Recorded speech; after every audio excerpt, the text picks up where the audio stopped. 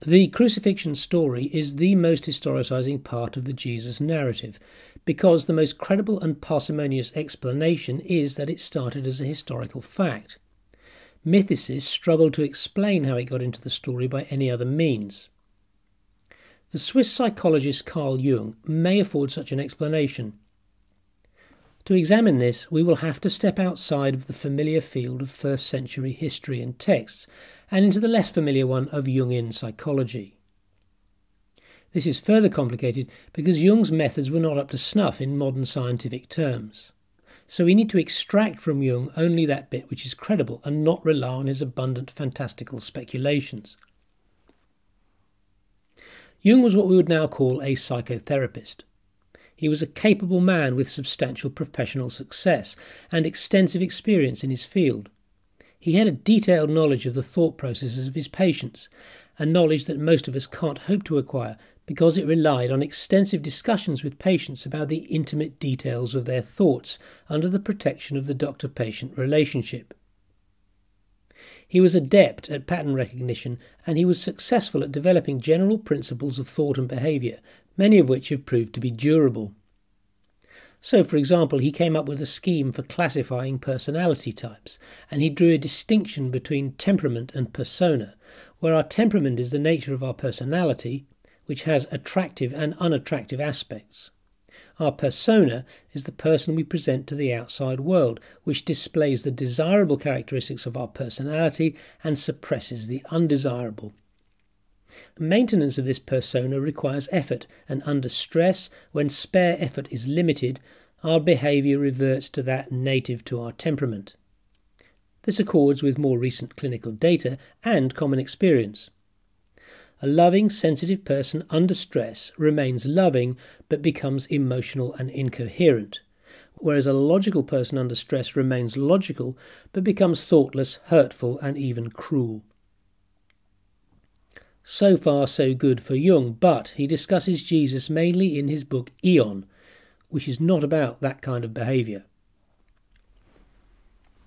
Jung, and Freud as well, developed complicated theories about the unconscious mind. There is an unconscious mind, and it is complex and interesting.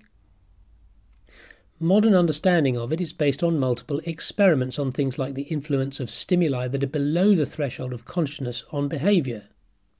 You probably know about things like experiments on subliminal advertising, but that's not what Jung did. Instead, he developed his theory of unconsciousness by inference from observation on the conscious minds of his patients, from introspection, and from studying myths, legends and religious traditions from around the world. Experiments are devised by working out how different predictions of competing theories compare with results. Jung's methods did not involve the comparison of competing theories. Instead, it was the progressive elaboration of one theory to fit an ever-widening evidence base on the one hand, and on the other hand, an ever-widening field of application. To modern eyes, Jung was a capable innovator, but suffered from data selection, anchoring and confirmation biases. The word eon means age, and refers to the Great Month. I explained this in my video on the 70-year argument. Briefly, a great month is 1/12 of a great year, the time it takes for the equinox to precess around the 360 degrees of the heavens. A great month is about 2,000 years. The eon in question is that from around 1 to around 2000 AD, and is referred to as the Age of Pisces. We are now passing from the Age of Pisces into the Age of Aquarius. In Eon, Jung argues that the mind has a circular chain of 4 links that have always been there. The Eon of Pisces consists of 4 500-year phases of intellectual progress that correlate with and were caused by these links in the chain of the mind. The book starts with 4 short chapters on Jung's view of the psyche, summarised in this diagram, which illustrates not only Jung's view of the psyche, but also a major problem we have in interpreting it. So let me redraw it. We have the persona, which I just discussed, the ego, which is our conscious mind, then our unconscious, which contains 2 groups of contributing factors, the personal unconscious, which is based on our own prior experiences, and a collective unconscious, which is innate and common to all people and contains drivers towards particular motivations and judgments aimed at evolutionary survival, such as nutrition, reproduction, and security. Within the unconscious is something that Jung calls the shadow, that contains things that are part of our mind but are suppressed from the conscious mind because they are undesirable, a borrowing from Freud. One component of the collective unconscious that ends up in the shadow is part of the syzygy, which is connected to gender and contains two parts, the anima and the animus. These are the mental characteristics of the sexes. So the anima is nurturing, caring and kind for females, and the animus is objective, territorial and acquisitive for males. Broadly, in males the anima is suppressed into the shadow, and in females the animus is. An aspect of Jung's theory is that when I do this suppression, as a man, I tend to throw the baby of my anima into the shadow with the bathwater and end up suppressing valuable characteristics which I would be better to bring out of the shadow and into my ego, and conversely for women. So far we may not believe his scheme, but at least we can work out what he's talking about. However, when it comes to the self, Jung loses us, because on the one hand the self is the whole shooting match, but on the other it's some kind of weighting system for all these other components that we can adjust with therapy and introspection in order to optimise our mental health. Well, that's my spin on it, but it's clearly not what Jung meant. What he did mean is something that I can't understand and I never will be able to. To get this, we need to divert again, this time into the field of personality type, which is another discipline of which Jung was a founder. Currently there are two models of personality type that are widely used, and these are those based on Jung and those based on what's called the five-factor model. The five-factor model is the most scientifically rigorous, but it's the Jungian model that has attracted the most lucid commentary. And the version of it that I find most useful is that of David Keirsey, whose book, Please Understand Me Too, I recommend if you're interested in the topic. Keirsey divides people's personalities into four broad groups: rationalists, idealists, artisans, and guardians. Of these, idealists are in a fairly small minority and make up less than a quarter of people. These idealists do not think the way you and I do. We look at things in terms of manifest evidence, how to explain it and how to use it to develop theories to predict future events. And this is done in communicable language and numbers. Idealists are looking for something quite different. They're looking for deeper meaning, harmony and peace, and this is done in their own conceptualization, which we don't share, and primarily not with language and numbers. One idealist can successfully invoke feelings and thoughts in another idealist who has a common experience of them by describing them in language, but that language is pretty incomprehensible to us non-idealists, and it always will be. Returning to this diagram, Jung's self was straight out of his idealist mind, and he would regard my description of it as a weighting system as hopelessly shallow and reductivist. That distinction between personality types is the reason why I dismiss Jung as non-specific babble. It's not because he necessarily is babble, but that he appears that way to me. But to fellow idealists, Jung gets to a deep and important truth.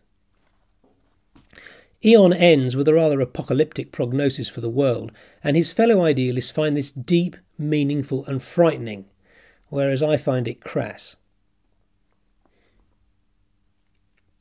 The most prominent idealist relevant to this issue at the moment is, I would say, the famous Canadian psychoanalyst Jordan Peterson.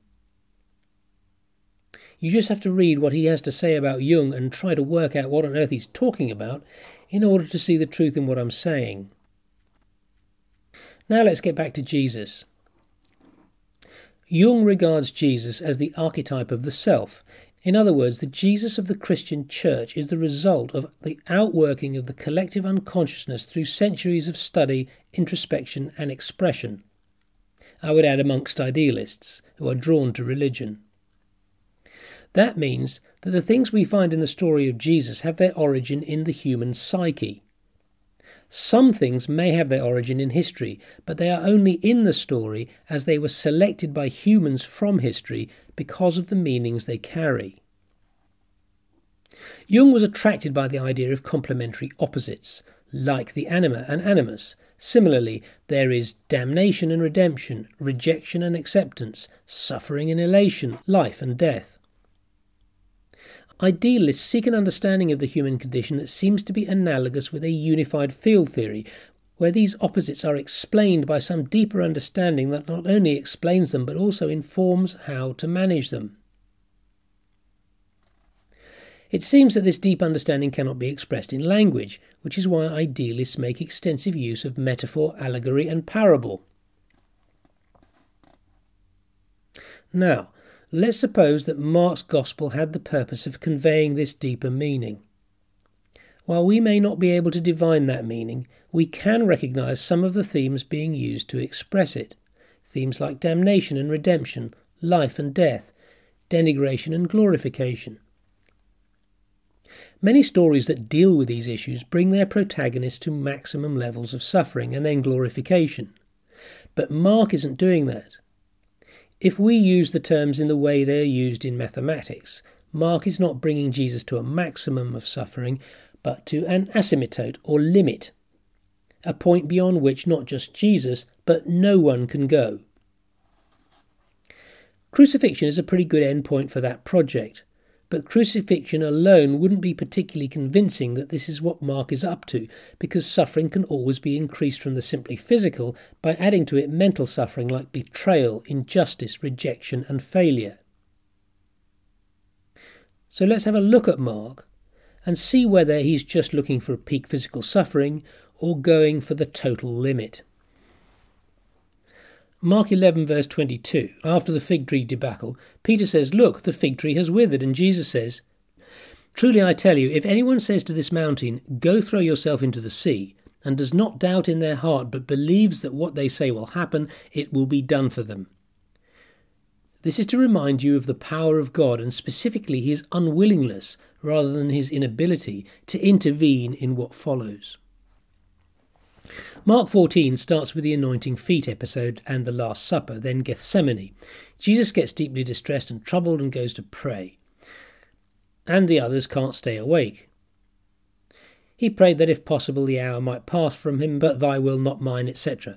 Then he goes back and finds them sleeping. This happens 3 times. This is the beginning of a downhill trajectory of lack of support. Then he gets betrayed by Judas, one of the outer circle. The men sent from the high priest arrest him. All those with him desert him and flee, including the young man in the linen garment who flees naked. He's taken to the Sanhedrin and convicted though innocent. He gets spat on, blindfolded, punched and asked to prophesy in mock. The guards take him away and beat him, so it's getting pretty bad, and at this point he's betrayed by Peter, one of his inner circle. He gets hauled off to Pilate, who prevaricates and offers the crowd a choice between a murderous criminal and Jesus. They choose the criminal, i.e. the people have turned against him. Pilate asks the crowd what he should do, and they say, "Crucify him." Pilate asks why, but they shout all the more, "Crucify him." Soldiers take him away, put on a purple robe and a crown of thorns, mock, spit on and beat him. They put his own clothes back on and haul him out to be crucified. Simon of Cyrene is forced to carry the cross. We're not told why, but the implication is that Jesus was too weak. His powers are deserting him. The mocking and abusing go on while they crucify him, with 2 rebels, one on either side, who join in. No thief is saved in Mark. Then at 3 p.m, Jesus cries out in a loud voice, "Eloi, Eloi, lema sabachthani?" My God, why have you forsaken me?" So now everything's gone. His strength is gone, his powers are gone, his God has forsaken him, and he is subjected to a humiliating death. Rejection by God at the end is not included in the other Gospels, and maybe that's spoiling the story, because Jesus has descended to such a bad situation it's difficult to see how it could have gotten any worse.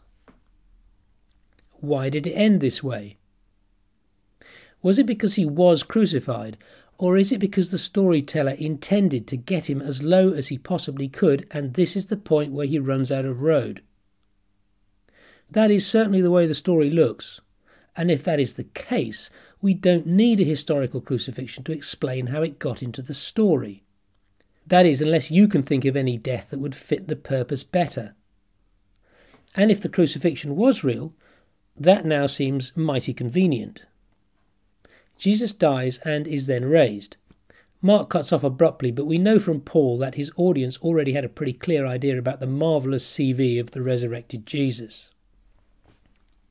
We can see how this might appeal to the Jungian mind.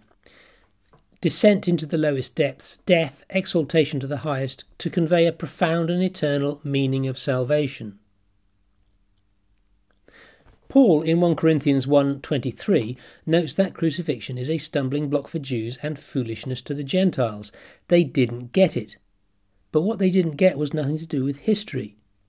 I don't get it either, but maybe the story was never aimed at us. We focus on historical accuracy, but perhaps for Mark, that was never the point.